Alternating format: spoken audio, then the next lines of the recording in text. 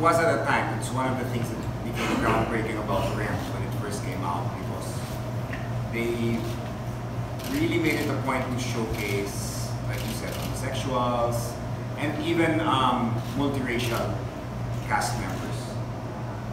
Not very few were white in the cast. So for this one, because we've evolved as a people, we've learned to accept everybody for who they are. But our goal here was really to depict everything the way they were before.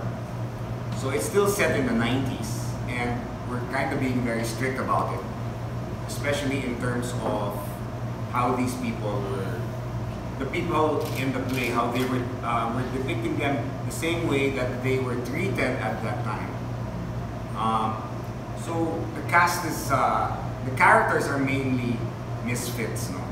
They're not the people you expect to join society and make life easier. They were bohemians, so they chose to live life, their life, the way they wanted, and that wasn't always acceptable.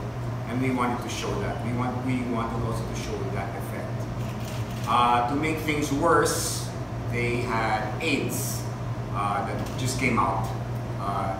Started in the mid-80s, but it really profligated more in the 90s.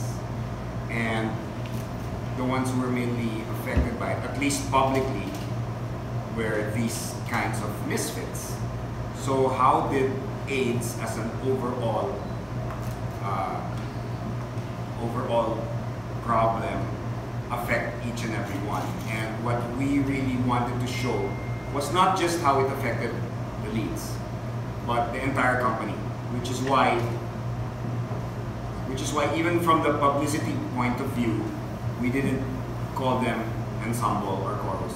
We gave them the real names that they're portraying in the show, so that they're recognized as characters.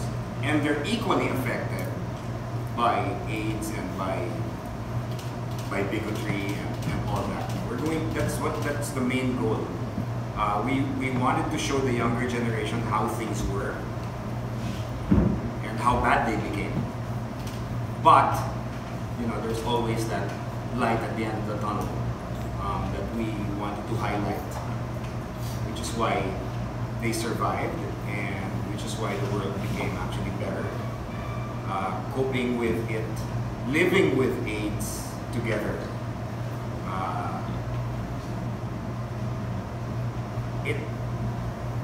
The effect was worldwide, sort of like what we experienced a few years ago with the pandemic. But this one,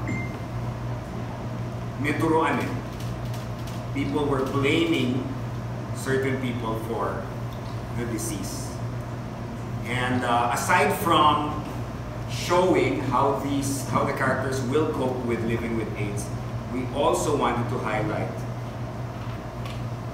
what caused it. What really made it spread, number one, was sex, and then shared drugs.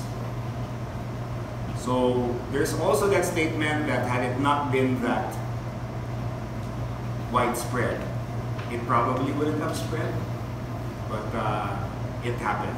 So how do we deal with it now? That's the question, and that's what we want to show, how people dealt with it. When it started, well, the US government wanted to deny its existence. They called it the homosexual disease. They limited it only to homosexuals. But as we all know, it affects everybody, regardless of sex. So we really wanted to highlight that and educate the younger generation. And I think of all the shows that's ever been written, this is the one that will really can graphically demonstrate that part, that time in our lives, the late 1900s, as they call it now. Yun, that's also going to be the main difference with our show this time around. It's very gritty. It's going to be depictions of the joys of sex, not sex, but the joy of sex and the consequence thereof. Same with drug use.